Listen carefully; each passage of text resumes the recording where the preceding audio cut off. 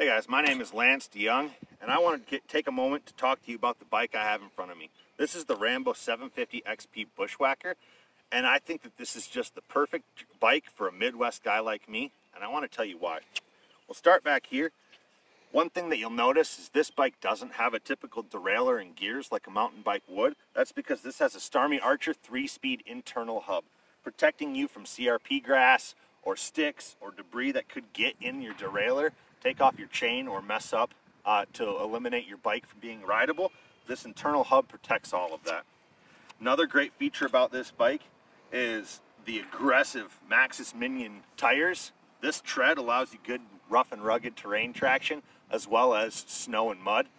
Paired with this awesome aggressive double wall rim that Rambo provides, which keeps more sticks, water, or debris from getting in your tire and potentially damaging the tube in here. This is a 750 watt Bafang motor, staple of Rambo, mid-drive motor, which allows for plenty of torque and power to get you up and down hills or to help haul anything that you have. This is an 11 amp hour battery, comes standard from the factory, gets you about 40 miles of range on this bike, and you can upgrade to a 21 amp hour battery, which will get you all the way out to 60 miles of range on this bike. Front suspension for a cushy, smooth ride, and speaking of ride, there's 3 ways that you can do that on this bike.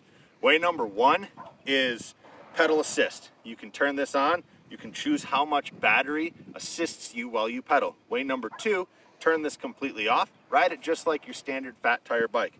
Way number 3, and the way that a lot of people enjoy, is you can turn this thing up, punch the thumb throttle, and it's full power. So you don't need to pedal at all, it just takes you where you want to go.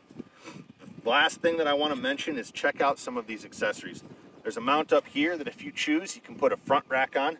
I have a rear rack and a gun and bow scabbard on this one. You can also buy trailers that range from cooler trailers to hauling gear all the way out to kayak trailers to get your watercraft down to the lake.